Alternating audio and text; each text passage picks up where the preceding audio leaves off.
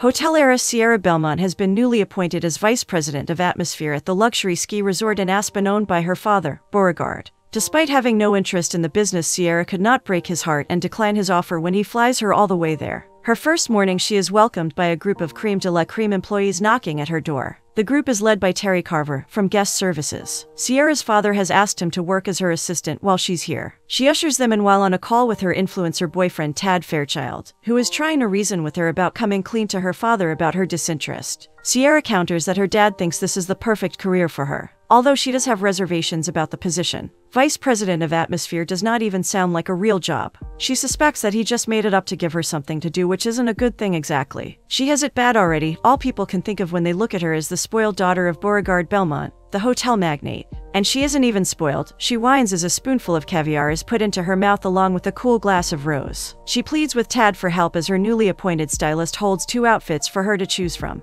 Tad has got a plan. Since she's lucky enough to be dating one of Hype magazine's top social influencers, he's first going to take care of her hacked social accounts. After lunch with her father, he offers to hit the slopes and snap some content for both of their accounts. This comes as news to Sierra. Up until then, Tad had always wanted to keep their relationship private. Well, maybe it's time they let the world in on it. Could be a way of boosting her number of followers. It will prove to her father that she can have a career as an influencer too. The plan does sound promising to Sierra. After all she wants is for people to remember her for more than just her last name. While out skiing, Beauregard is approached by Jake Russell, the owner of a small bed and breakfast in town with the name North Star Lodge. Jake has some business to discuss with Beauregard and he challenges Jake to a ski race to get an audience with him. After a close call though, Beauregard ends up winning the race. They take a walk down the hotel as Jake tries to bring up the subject. The mind-blowing interior of the hotel looked like something out of SpaceX. The place is incredible, a true world-class skiing destination. He pitches the idea that although Belmont's place is a world-class skiing destination, not everybody can afford world-class. He shows him studies about how 70% of beginners learn to ski at smaller resorts, like North Star. And as they become better, more accomplished skiers, they move up to mega resorts like Belmont's. Cutting in his carefully curated speech, Beauregard replies that what Jake is asking is for him to invest in small resorts like North Star to make sure that the cycle keeps happening.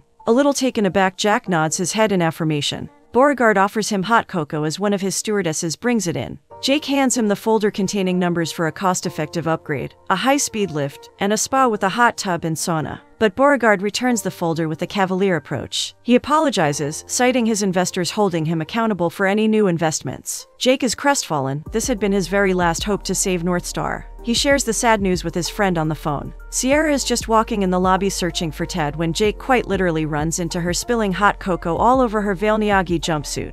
Jake apologizes profusely, even offering to pay for her dry cleaning before Tad shows up shooing him away. Sierra and Tad finally sit down for lunch with her dad. Beauregard tries to make small talk with Tad, asking about his business, which to him didn't sound much more than a sales job. He asks him how long they've been together. Tad has been dating Sierra for almost a year, but Beauregard fails to see any gravity in their relationship. Jake returns to his lodge to find his mother Alejandra and daughter Avi in the lobby ready to head out.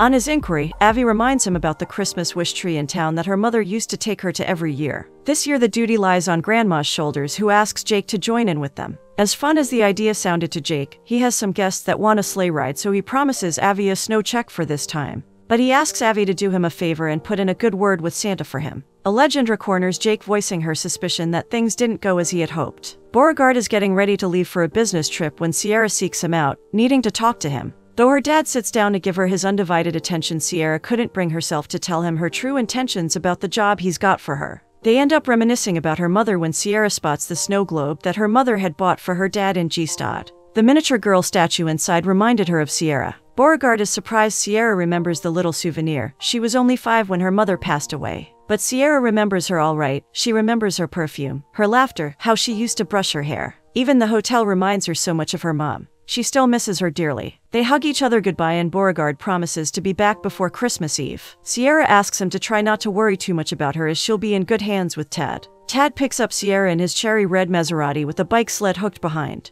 Instructing Terry that she does not want to be disturbed while she's with Tad, Sierra goes up to a mountaintop for a photo shoot to announce their relationship to their followers on social media. Tad has a spot picked up from one of the top off-trail skiers in the country. It's a pretty secluded spot. Sierra does not know how to ski and Tad reassures her that she doesn't need to ski. It's all smoke and mirrors in the world of social media. Amidst their ride on the snowmobile, Tad's phone loses signal for the GPS location of the spot and he decides to wing it from there on. Tad's search leads them to a dangerous point of no entry, albeit the two are completely unaware of the risk. Once they reach a steep mountain corner, Tad drops down on his knees and proposes to her. Sierra eagerly accepts the proposal when suddenly the weather starts to turn. The harsh wind causes Sierra, who was wearing skis, to lose balance. She falls from the top of the mountain, is separated from Tad, and hits her head on a tree. Unconscious, Sierra is found by Jake, who was passing by the lowlands spot on his sleigh with a couple from his lodge. Jake radio signals the ski patrol for code 3 and Sierra is taken to a hospital. Her examination at the hospital clears her physically with just a minor concussion, but Sierra loses her memory due to the accident, and the hospital staff is unable to verify her identity. The staff didn't find any identification on her, and the sheriff ran her fingerprints in the database and couldn't find a match, which could mean that she never got arrested or ever been employed. He puts her on the missing persons list, but since it's the holidays, it could take a while, until someone comes looking for her or until she remembers something. Jake offers the amnesiac Sierra a place at his bed and breakfast hotel, the North Star Lodge, until she can remember who she is or someone comes to claim her. Sierra is skeptical at first to go along with the stranger, but when the sheriff vouches for Jake and the doctor advises it best to get back into day-to-day life, Sierra is left with little choice. Meanwhile, Tad lands into an opposite speck of trees, though he does not sustain any major injuries or memory loss. With no cell reception and a dead battery, he is left with few options. He trudges through the snow until he finds a secluded cabin in the woods. He takes shelter there with a recluse Ralph, who takes him to town on foot the next day. Jake and Alejandra help Sierra settle into a new room with a few necessary items from the hotel's lost and found. When she wakes up the next morning, Sierra tries to convince herself that the day before had all been just a dream. The mediocre amenities of the bedroom and the ruckus outside knock her back to reality. As she contemplates her outfit for the day, Avi comes to see her. She introduces herself to the lady, who does not remember who she is. Sierra is heartened by the little girl's antics and asks her for a blow dryer. Avi takes her to her room, where she introduces her to some of her favorite companions, her toys. After taking the name Sarah from a stuffed lamb, Sierra and Avi head to the main room for breakfast. Avi introduces Sarah to her dad and grandma, who offer her breakfast, but Sierra assures them that she can fend for herself, which turns out to be a total disaster, as she does not even know how to turn a stove on. Watching her struggle, Alejandra whispers to Jake that she does not seem from around here. Her mannerisms and antics feel too elite and spoiled. Jake voices his suspicions about having met her before, though he cannot put a finger on the where and when. At the Belmont Resort Hotel, security raids Sierra's suite after no news from her for the past 24 hours. They discovered her unturned bed and a bouquet of roses with a note from Tad. Alejandra jots down another cancellation at the lodge. Jake worries that at this rate they won't be able to hold the fort for much longer. They can't even afford housekeeping as is. Sierra stops by the reception desk to ask Alejandra if there are any calls for her yet.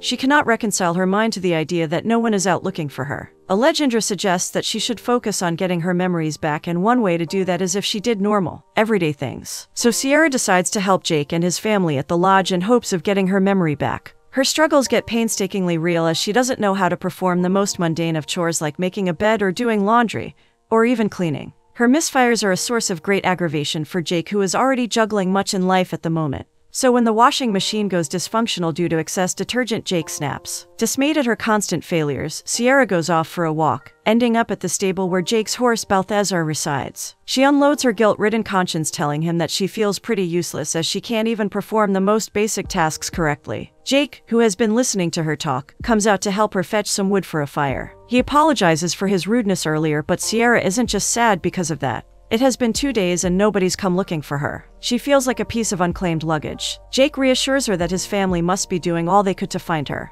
To cheer her up, he offers to take her to the Christmas market downtown, where there's a big street fair happening that night with lots of people. Maybe somebody would recognize her there. They walk the street of the marketplace, but nothing in particular rings any bell with Sierra. Avi directs them over to a trinket shop next to the roasted chestnut stand. Jake shares that Avi is very excited about Christmas. She's taken after his wife Carla in that regard. It's been rough for them these past couple of years. He wasn't sure they'd stay here much longer. He thought about moving back to the city where he used to have a skiing travel business. But North Star had been in Carla's family for 3 generations. Her father gave it to them as a wedding gift, and Jake instantly fell in love with the place. So now he does not have the heart to sell it. But people these days like the new resorts, all the flashy stuff, the bells and whistles. Whereas, he still thinks there's something special about simple things like home-style meals, hot chocolate by the fireplace, and a home away from home. Avi calls them over to look at a sleigh that has caught her eye. The old man dressed as Santa comes over, praising Avi for her fantastic taste in sleighs. He tells how that particular one is a classic piece, handmade, and runs like wind. Jake leans over to have a closer look at the vehicle, but the price tag on the things renders it out of his league.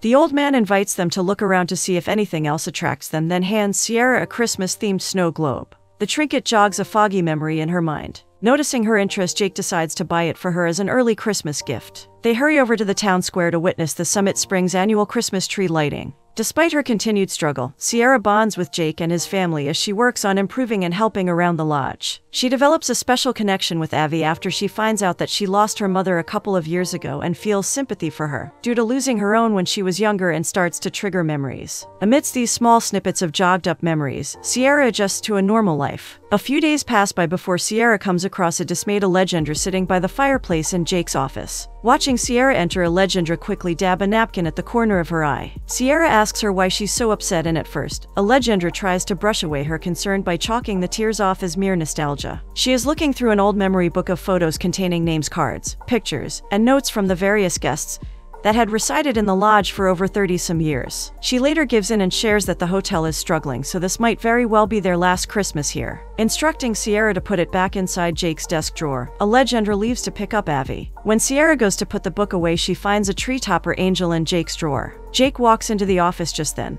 He catches Sierra holding it and explains how they never got a chance to put it over the tree since he and Carla bought it together. Now he does not want to get rid of it, nor could he bring himself to put it on the tree. So here it sits, out of sight but not out of mind. He is getting late to leave for the toy drive, a Summit Springs tradition for families that are having a rough patch that Christmas. The idea seems sweetly appealing to Sierra and she volunteers to come along. At the community center, Sierra is introduced to Louise, another volunteer there. Louise just couldn't stop gushing praises about Jake. With the amount of time and money that Jake Russell donates to the community, they wouldn't know what to do if Jake wasn't around. She wishes Summit Springs could give back to him in his time of need. Upon their return to the lodge, Jake and Sierra find themselves standing right underneath the mistletoe. As is tradition, Jake's first instinct is to lean in to kiss her. He catches himself just in time. This cannot be a good idea. Sierra doesn't remember anything of her life. She might be with someone. Their involvement together might just complicate an already convoluted situation. The next morning, Sierra wakes up with an agenda. She finds Avi and Alejandra crafting in the lounge and shares the idea that she's just come up with. A party to raise funds for the North Star. Alejandra is bouncing off the walls at the idea, but Avi thinks Sierra should talk to her dad before planning anything further. Jake does not like the idea. He downright refuses to host any party to raise money. Sierra tries to sell it as a Christmas flashback party for the guests from the past. But it does not matter how she tries to camouflage the idea. Jake isn't having it.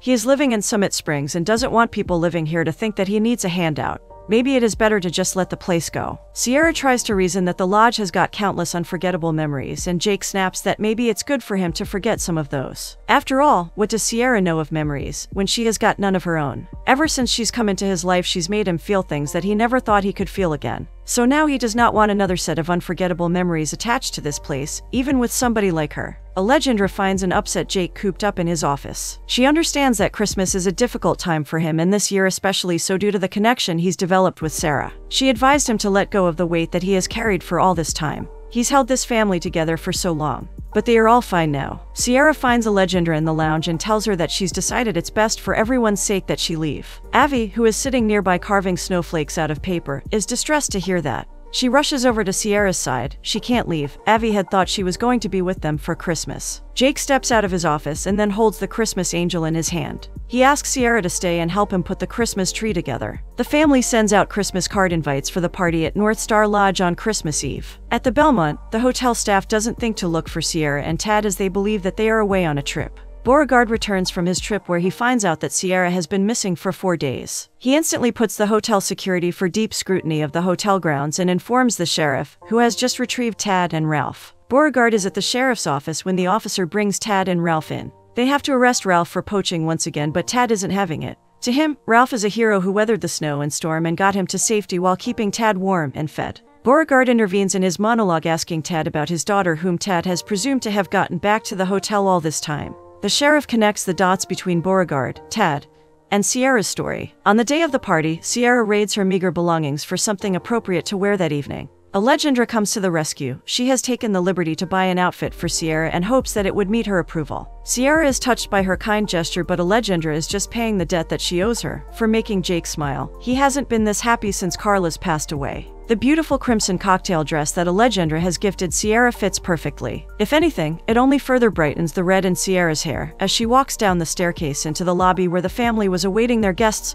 for the night. Jake isn't able to take his eyes off her for a moment, then proposes the two of them take a last-minute tour of the preparations made. While inspecting the dance floor, Sierra offers him a dance and Jake takes her up on it. They move slowly to the beat and Sierra voices that she has a good feeling about the night. Jake couldn't help his cynical thoughts, hoping that nobody would show up. His cynical thoughts are at a loss as the party starts when the whole town comes together to support the North Star Lodge. Guests pitch in with checks and the mayor breaks the news that the Summit Springs Town Council has put forth a proposal to declare North Star Lodge a historic site. Overwhelmed by the town's response, Jake could hardly speak. He couldn't, however, let the moment go by without thanking Sierra, who has changed the way Jake sees a lot of things, including himself. Amidst the round of applause that goes around the crowd, Tad and Sierra's father rush in to take her home. The sudden influx of information and familiar faces jogs Sierra's mind up. She remembers the ski accident, Tad's proposal, and her father. And so at long last her memory is restored. There's one more decision to be made as Beauregard ushers Sierra to the exit door. Avi runs over to give her a parting hug and Sierra explains to her how she's got to go home now.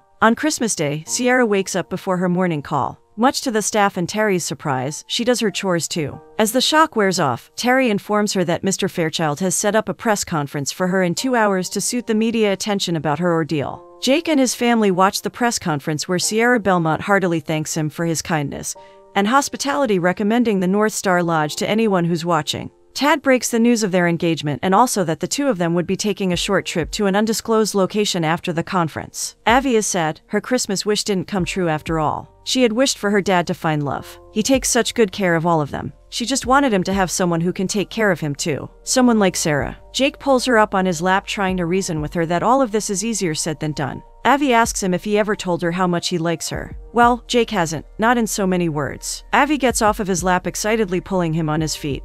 They still had time. He could tell her now. The roads are closed at their end of the valley, so Jake decides to take the snowmobile instead. But as luck would have it, the thing wouldn't start. Just then Avi spots the sled for the market sitting outside the shed. That's a serious surprise because Jake doesn't remember buying it. Maybe it was a Legendra's doing. Tad and Sierra pack up to leave, but not before she decides she will do things for herself going forward, and resigns from the position her father created for her, realizing the hotel business is not for her. Her fear of his disappointment turns out to be void as Beauregard confesses that he couldn't be more proud than to watch her grow into her own person, with her own identity. At the North Star, Legendra is swarming with phone calls for reservations mere moments after Sierra's press conference. She is elated that the place is sold out. At another stop on her journey to self-discovery, Sierra breaks off her engagement with Tad, telling him that for the longest time, she had thought that she wanted this, but she doesn't. Shortly after the breakup, as Tad gets into his limo to leave, Jake reaches the resort to confess his love to Sierra. Assuming her to be inside, he stops the car, running up to the passenger side window, telling her that as strange as their circumstances may be, he cannot let her leave without telling her that he's falling in love with her. Tad rolls the window down, thanking Jake for his earnest confession and bidding him a happy Christmas before driving off. The old man dressed as Santa garners a confused Jake's attention,